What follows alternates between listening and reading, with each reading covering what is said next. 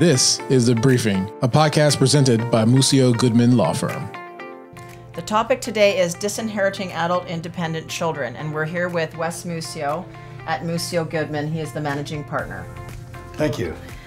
So my parent wrote me out of the will. Can I do something about it? The answer is almost always you can. There's two competing values here. One is testamentary autonomy, which is the will maker's decision on what they want to do with the assets. That's the one side of the equation. But the bigger side, which gives more value, is the legal and moral obligation to provide for all of your children, not just a select group of children. So basically, the legal and moral obligation takes priority over the testamentary autonomy, and it's a simple matter of bringing what's called a wills variation claim to pursue a variance on the will so that you can receive fair compensation from your parents' estate.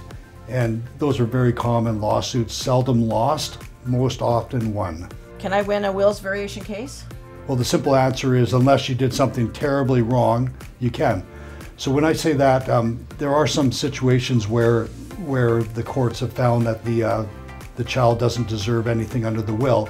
And I'll give you some examples, like if the estate is very small and the other individuals that are getting money have a bigger need, like say a disabled brother or sister, or there's other situations where you were a terrible person to your parents, like for example, you stole from them, or you did something very hurtful, or you sued them, or you were just an antagonistic person, or you were estranged from them and it was your fault. So in other words, your parents were reaching out saying, hey, come on for family dinner, and you're saying, no way, goodbye.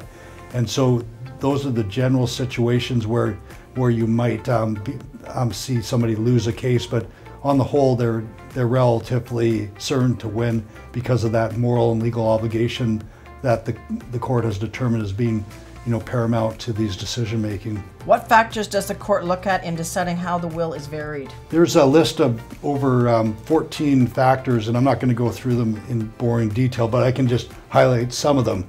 So what it is, it's a balancing act, and usually what the court will do is treat every child equally. So if you have 3 children, everyone gets a third, that type of thing. And so everything from there flows. So some factors that the court would consider is whether or not the individual was abandoned. Like, I'll give you a good example. If you're a 12-year-old child and your mother is sitting at home and dad leaves and never pays a dime towards your, advancing your life through your teenage years, that would heighten the amount you should get from the estate from your father because of his poor conduct. Or if you were estranged from your father in that situation and it was your own doing, like I said, that could be very impactful against it. Then you look at the size of the estate and how much need you have financially versus your other siblings, what the other siblings' situation is. So the court basically goes through a wide, complex number of cases and, or I should say factors, and it makes a determination on what is fair and reasonable, with the starting point is everyone should be treated equally. What if my parent has stated a reason for disinheriting me? Does that hurt me? Well, there's, the question should be answered in two ways. Number one is the information in the disinheritance true? So a lot of lawyers, what they'll do is draft what's called a declaration to the court about why they're disinheriting a child, because they know the law is pretty strong on varying the will.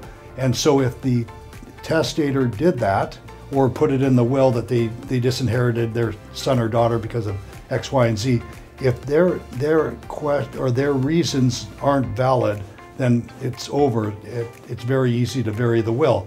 But if the reasons are valid, then it could have some definite significance. And some examples, like I've already said, is like if the child was a disaster when they were growing up, they were stealing from the parent, they were like in jail, they were taking drugs, or they were destroying the family unit, or not communicating with the family. Those things are all pretty harmful for this wills variation claim. So it really depends on what the parent has to say. But the bottom line is the court looks at it from an objective standard. And when I say that, what I mean is subject is like you might think that this is a bad thing that they did, but the average person would not. And if that's the situation, then the reason for disinheritance won't hold water, because the court looks at what the average individual in Canada would think about it. What is the usual award? Well, the usual award stems from an equal distribution amongst all the children, because everyone's got to be fair about it. And then, if there's other factors that play into it, then it changes. But it usually would be, if there's three children, it'd be 1/3, 2 children, 1/2, that type of thing. But it's not a set in stone number, because it is very factually based on the family unit. Then if you have any further questions on this topic or others, feel free to reach out to me at my email, mussio@mussiogoodman.com, or give me a call at 604-336-8002.